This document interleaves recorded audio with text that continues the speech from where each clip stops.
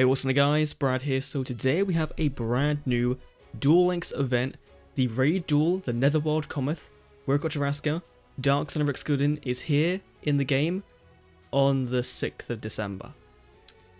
Yeah, it's another one of those events where we're getting an event character in a couple of days, which is fine because this event is probably one of the most free-to-play friendly events in general, a really good event for players to go into.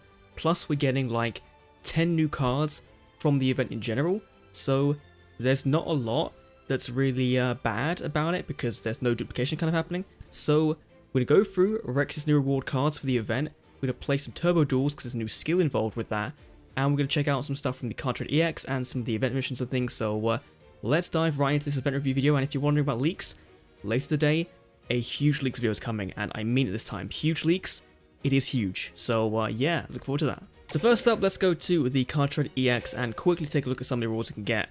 We can get a ton of new cards, talk about them in a minute. We're getting reprints of the Prime Monarch, the First Monarch, and Monarch's Awakens, so I'm going to definitely get my third copy of the Prime Monarch. And we're getting some other cards here and there, with some skill chips and a usual results boost, all those kind of things. And what is that? That is gold. Okay. Why can't I buy that gold? I don't know. Might be a bit of a glitch there, Konami, but sure. We then have, of course, the stage missions, the special missions for the event, and again, you get playmats, you get sleeves. I believe there's a hidden playmat for doing the Sun and Moon Dragon. No, there it is there. This playmat sleeves here, the one with Sun Dragon Inti Moon Dragon Quitter on it, looks really, really good. Probably one of my favorite mats in the game, apart from the fact there is the Duel Links logo on it, so when you get that playmat, it's pretty nice. Now let's go to the giant Earthbound Immortal in the middle of the event and see what it's all about. So we do have the whole assist duel thing here, so 1 duels, 5 duels, 10 duels, you'll get all 3 slots unlocked, and again, you can unlimited farm in this event, which is really, really good. You can just keep playing auto duel, keep grinding out points, and getting rewards. Now they have nerfed them a little bit, so it's not as rewarding in terms of the raw amount, but it's still easy enough to do, and you can get a ton of points really quickly. So I'm currently sat at 759,000 points after playing 11 duels, so that's really good. It was all pretty much assist duels, none of this raid duel or whatever. So let's take a look at the cumulative rewards first of all, what we're getting. So we have a good amount of stuff already unlocked. When do we get Rex? I think it's 600,000 points or something. I can't remember. I'll have to have a look in a minute. But we're gonna get a ton of cool things. We get some sleeves that look quite nice. The sleeves and playmat for this event look really nice. A Moon Dragon or Sun Dragon at 2 million points, and we go all the way to 10 million event points, because Konami knows that this event is very, very easy to do, and you'll get to that point very, very quickly. So it's not that they're giving more rewards, it's just that they know the event is so easy that they're spreading the rewards out over a more manageable kind of period. So not too bad there. Now the treasure box has also changed in that you can now get some pretty decent reward cards. You now have in the rainbow, there's pretty much a guarantee to get something worthwhile out of it, which you wasn't really before because there was a ton of reprinted cards. Now you have a lot of good cards in there, and then again the gold treasure boxes, all new cards, and then the silvers again, all new cards, but just, you know, the worst stuff. So it's good, you know, so far event's pretty good. Now before we go to the cards, there's been some changes to the event. First of all, the whole highest damage is now displayed, and the amount of points you get is based on something different. It's now based on the amount of life points, I believe it is. Turbo duels now have been changed. We'll check that out in a minute, but the remove 8 will now multiply your synchro monster attack by 5 instead of 2, so it does make it very, very easy for you to go in with your synchro monsters. And we have the brand new auto-activating skill that puts Majestic Star Dragon on the field, so that's really cool. There's no animation for it, but that's still quite nice. And then of course we have again some other changes. So let's take a look at Rex's new reward cards and see if they're any good, because we're getting literally everything Rex had prior to his new support in Legendary Duelists. So once we get 1.2 million event points after December 6th, you get a Rex Goodwin, so that's going to be very easy. I'm going to be able to do that within the next 20 minutes probably, so not hard to get at all. And 6th December, I believe that's the Friday, so not too long to wait for Rex, and he should have some pretty cool stuff with him. But let's take a look at his new cards. So first of all, the ultra rare Oracle of the Sun. This is a level 5 light spellcaster. If your opponent controls a monster and you control no monsters, you can special summon this card from your hand, so it's a Cyber Dragon. When this card on the field is destroyed in Satan's graveyard, you can add either Fire Ant Ascator or Supe from your deck to your hand, and we are getting those cards as well, so we're going to talk about those in a minute. But we're also getting some new super rare cards. So first of all, Sun Dragon Inti, a level 8 Light Dragon Synchro, requires Ascator, plus 1 or more non-shooter monsters, so it's fairly kind of, these ones that require materials are a little less favorable, but I think we have some skills that make them worthwhile. If this card is destroyed by battle and sent to the graveyard, destroy the monster that destroyed this card, and if you do, inflict damage to your opponent equal to half its attack points on the field, so that's really, really bonkers. They're giving us, you know, up to 3 copies of a card that can do burn damage, and if it's destroyed, in the standby next turn, you could special in Moondragon Quilla in your graveyard. So, these 2 cards, Sundragon and Moondragon, like to rotate themselves out and recycle themselves, so they are really, really cool in that regard. So Moondragon is level 6, requires Super plus 1 or more non-shooter monsters, 2500 attack points.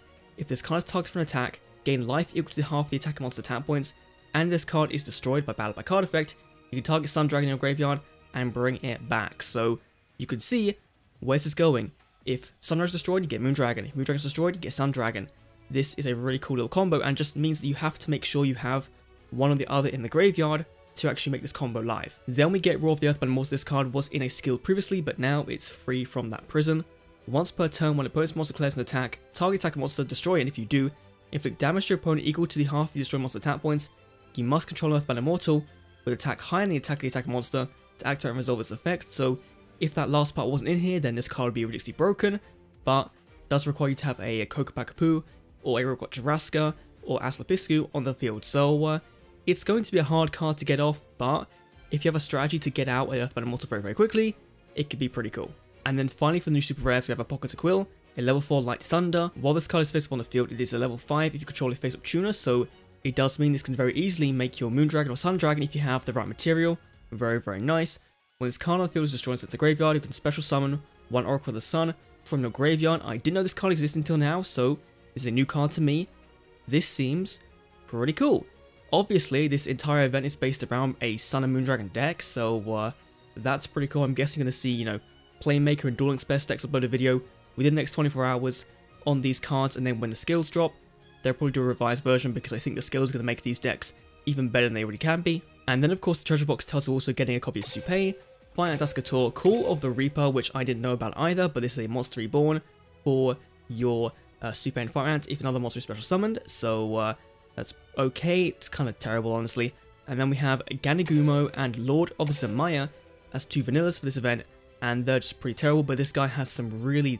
This guy's artwork, actually, it's pretty, you know, pretty old school, you know. I could see this on like a PS1 game cover, so pretty nice. Now let's take a look at the actual part of the event, the dueling, and see if the new raid event's any good. Okay, so we're going to do a turbo duel. I think we have Crow as our character. We do. They're going against Goodwin.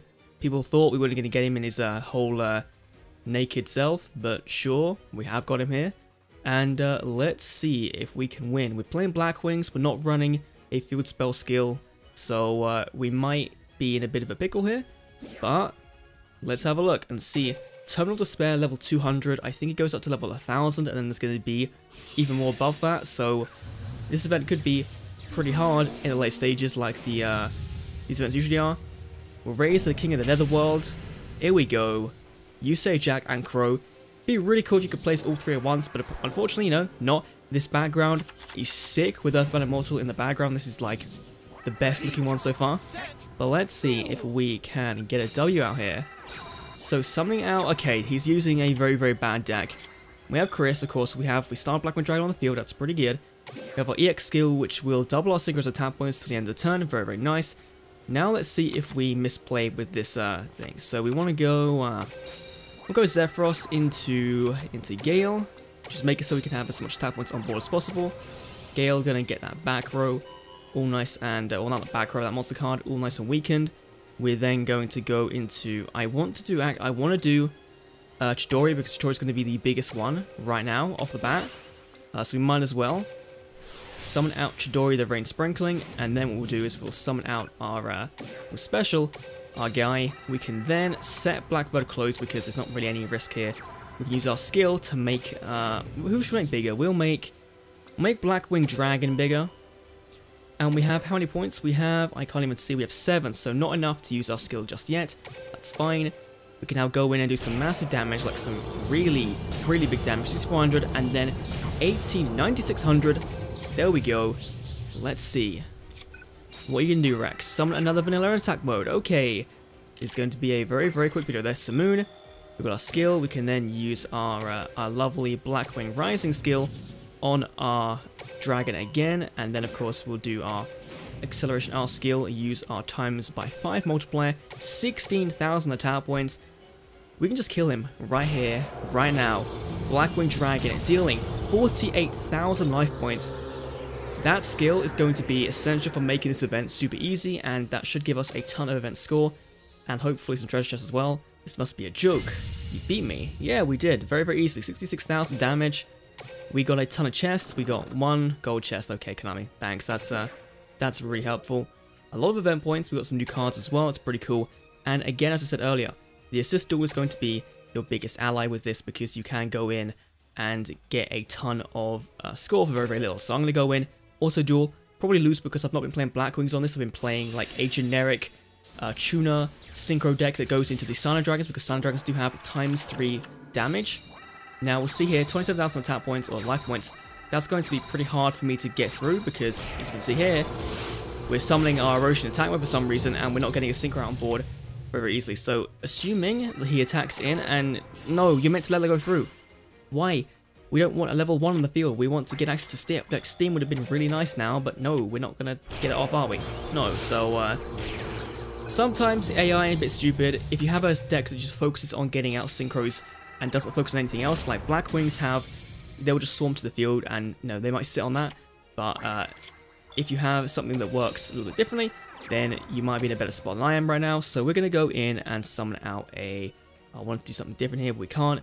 So actually, no, we can bring in Black Dragon, can't we? We can bring out Blackwing Dragon very, very easily because we're going to get a token from Orochi, and then we'll get our triple damage guy on board. So this guy summons our token in defense mode. We can then pop the one who hunts souls. We can then go in for a Synchro Shokan into our boy Black Winged Dragon in attack mode.